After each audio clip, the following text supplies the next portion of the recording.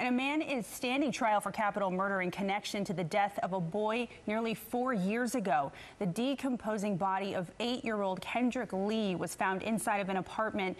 Inside of an apartment along with his malnourished brothers that they were all living in. Details will make your stomach churn on this one. Now, the mother and her boyfriend were living at a different apartment. Both are now charged with crimes in connection to the young boy's death. ABC 13's Danielle Hurtado was in court today.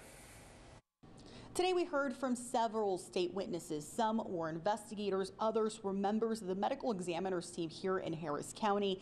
Throughout the day we heard a lot of testimony about some text messages that were sent back in 2020 by defendant Brian Coulter and his partner Gloria Williams. In those messages shown and read in court, the mother of the children, Gloria Williams, is accused of telling Brian that 8-year-old Kendrick had feces on him and wasn't moving. She went on to say her son looked dead, asking Brian to clean him up.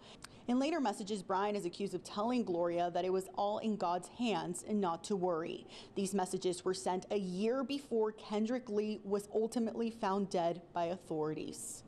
The case will reconvene tomorrow morning, where more witnesses are expected to take the stand, and we have heard through the prosecutor's office that the surviving children are also expected to testify at some point tomorrow. The story will stay on top of. Daniela Hurtado, ABC 13 Eyewitness News.